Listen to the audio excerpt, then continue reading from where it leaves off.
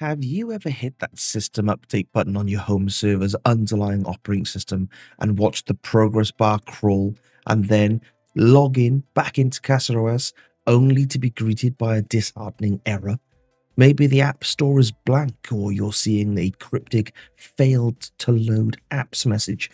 It's a sinking feeling, and it's a problem many in the self-hosted community have faced, especially after upgrading to a newer version of Debian or Ubuntu.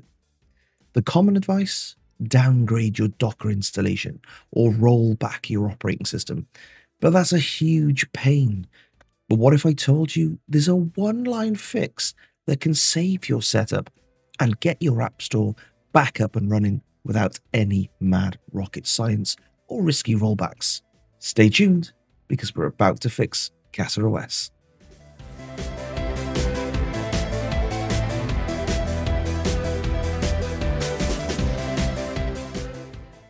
Okay, let's get into it. So this is my CasaOS interface, and essentially we're going to poke the belly of the beast. Now, I've SSH'd into my DXP 4800 Plus server. It's running Ubuntu Server, and then it's got CasaOS on top.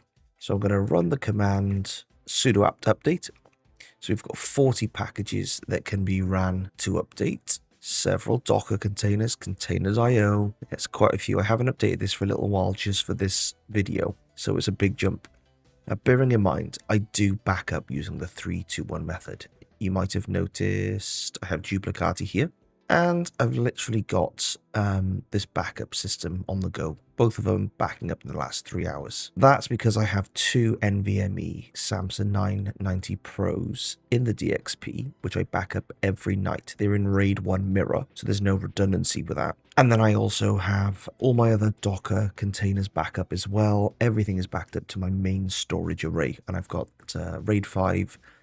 There's 3 disks in there. I think it's like 35 terabytes, something like that. So I'm confident that everything I need to be backed up is backed up, and I would implore you to do the same thing before we move ahead. But you might be in a situation where you haven't done that before, you don't have backups, and you're just left with a non-functioning system. So let's go for this. Let's do sudo upgrade. And don't forget the apt. This is on Ubuntu server, by the way. So we're updating all the packages on our Ubuntu server. Security, firmware, more importantly, Docker.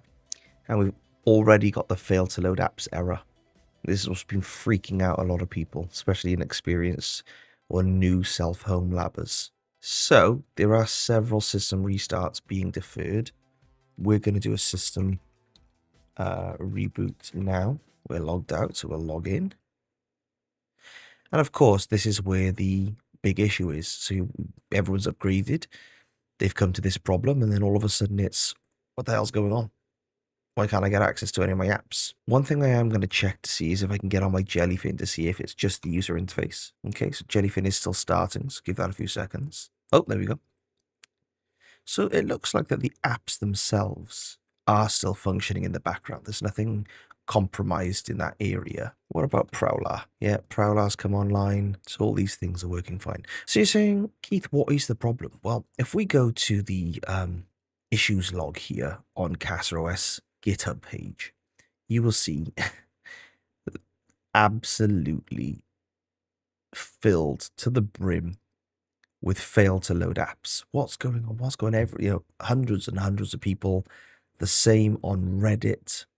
Absolutely overflowing. And people are saying, why haven't they fixed this? What's going on? Is the project dead? If you look on the release page of CasaOS, you'll see that the last release was 04/15 on December 19th, 2024. Well, we're about a month away. It's the 23rd of November at the time of recording here. And we're about a month away from that being a whole year with absolutely no updates. Now, apparently, I haven't verified this for myself, but through a lot of reading, the Ice Whale tech team, or the ZemoOS team, or whatever, essentially say the project's not dead. They just haven't found any reason to update it in a while because it's so stable, is the thought process behind that. But there might be something else going on there.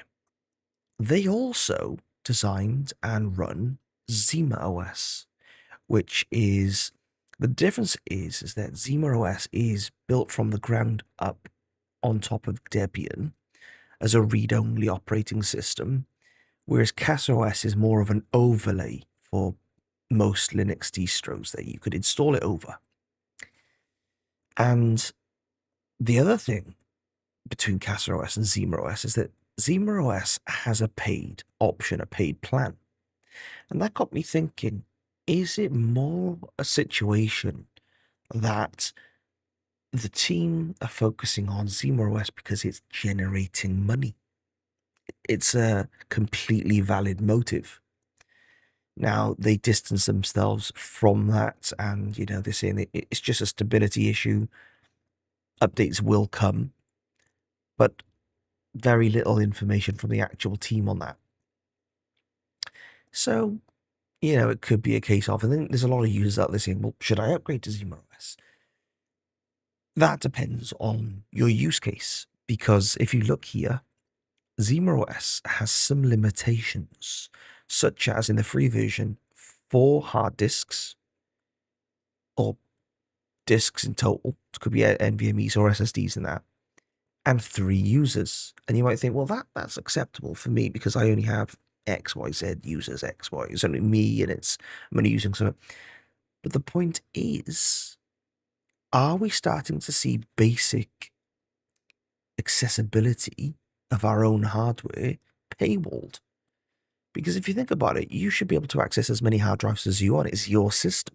But I digress. How do we fix CasaOS is the problem. So if we do the command sudo make directory -p etc system md system docker.service.d, make the override conf file, and I'll leave all the links in the description below. And then all we've got to do is copy this text.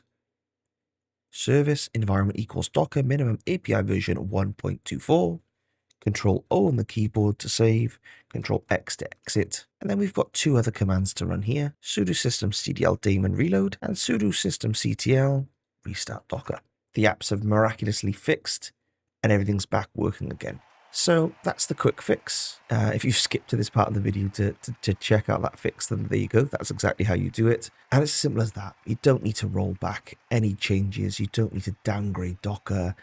You want to maintain app security.